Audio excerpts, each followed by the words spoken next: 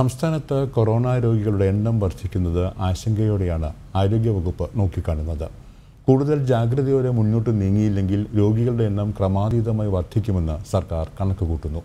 അതേസമയം ലോക്ക്ഡൌൺ ഇളവുകൾ വ്യാപകമായി ദുരുപയോഗം ചെയ്യുന്നത് പ്രശ്നങ്ങളെ സങ്കീർണമാക്കുമെന്നാണ് വിദഗ്ധരുടെ വിലയിരുത്തൽ.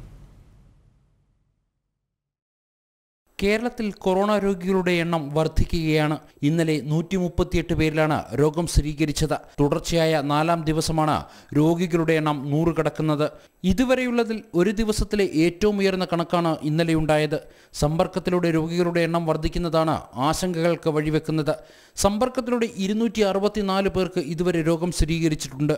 മെയ് 4 മുതൽ ജൂൺ 6 വരെയുള്ള സർക്കാരിൻ്റെ ഔദ്യോഗിക കണക്കനുസരിച്ച് കേരളത്തിൽ ഉറവിടമറിയാത്ത 49 പേരിൽ രോഗബാധ റിപ്പോർട്ട് ചെയ്തിട്ടുണ്ട്.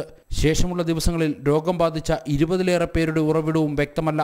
കൊറോണ ബാധിച്ച് മരിച്ച കണ്ണൂരിലെ എക്സൈസ് ഉദ്യോഗസ്ഥൻ KP സുനിൽ, തിരുവനന്തപുരത്തെ ഫാദർ KG വർഗീസ്, കണ്ണൂരുകാരിയായ ആസിയ എന്നിവർക്ക് എവിടെ നിന്നും രോഗം പിടിപെട്ടു എന്ന കാര്യത്തിൽ വ്യക്തതയില്ല. തൃശൂർ സ്വദേശി കുമാരൻ, കൊല്ലം സ്വദേശി സേവ്യർ, തിരുവനന്തപുരം സ്വദേശി രമേശൻ എന്നിവർ മരണപ്പെട്ടതിന് ശേഷമാണ് രോഗം സ്ഥിരീകരിക്കുന്നത്.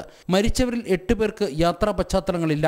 21 പേർ കൊറോണ ബാധിച്ച് മരിച്ചതിൽ 5 പേരുടെ ഉറവിടം ഇനിയും വ്യക്തമല്ല.